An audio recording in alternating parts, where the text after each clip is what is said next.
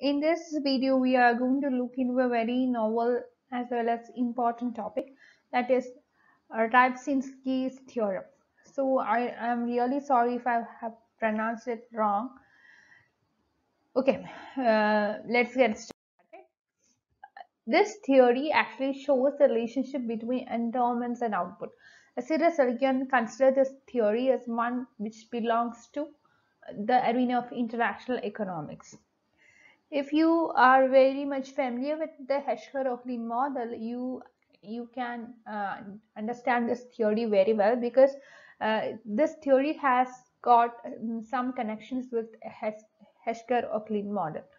This theorem demonstrates how the changes in an endowment affect the output of goods when there is full employment, and it is assumed that full employment is maintained throughout.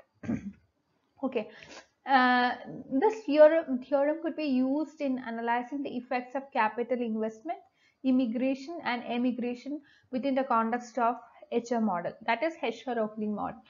Before telling more, I would like to make you understand the difference between immigration and emigration. So immigration is actually the movement of people from to the movement of people to the home country, and emigration is a movement of people from home country to the destination country. Okay, so this is what the difference is, and this theorem could be better explained by using the diagram given here. In this figure, this theory's graphical representation is depicted. If you look at the red line, it is the labor constraint, uh, and the steeper the lower line, with respect to the red lines, you could see that by comparing the two lines, the lower line is much more steeper than the line which is above the uh, line which is above that line. And coming to the blue line, it's a line which is relatively flatter, right? And now you have to think that in this production possibility frontier, initially the production happens at point A. Okay, and just suppose that after this particular point there is an increase in the labor endowment. If there is an increase in labor endowment, what happens is that as a result of the same, there is an outward parallel shift of the labor constraint. Okay, so as a result of the same, the production possibility frontier would shift from point A to point B, and the production of clothing, which is represented in the x-axis.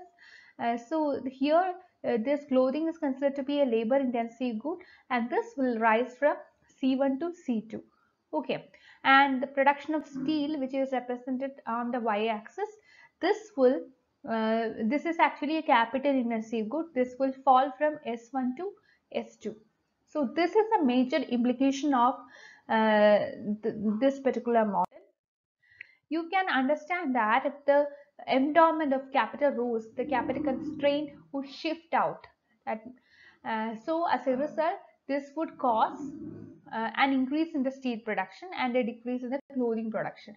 Since we have taken steel and clothing on y and x axis respectively, we are taking this as the example here for explanation as well.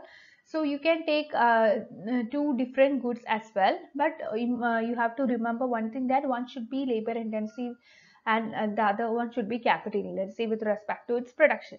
So in general, an increase in the country's endowment of a factor will lead to an increase in the output of a good which uses the factor intensively, and decrease in the output of that other good, the one which uses the factor less intensively. So to be very clear, this is a very essence of the theorem. If you look into Rybczynski's theorem, you will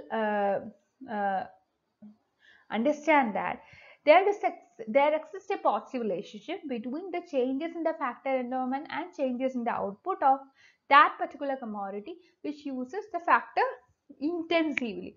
Whereas in the case of a negative relationship where the negative relationship between changes in factor endowment and changes in output of that particular commodity which does not use the factor intensively. So this is the basic essence of the theory. I hope you got some idea with respect to this model.